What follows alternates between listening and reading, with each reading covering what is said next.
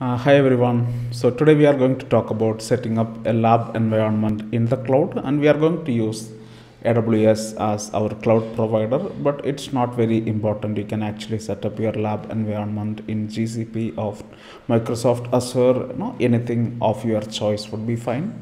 So today I'm going to show you how you can set up a lab environment in AWS, and most of our training we would be using the cloud service from AWS. So it's good if you have the same lab environment that you have set up. So what we are going to do, first we are going to register ourselves for an AWS account.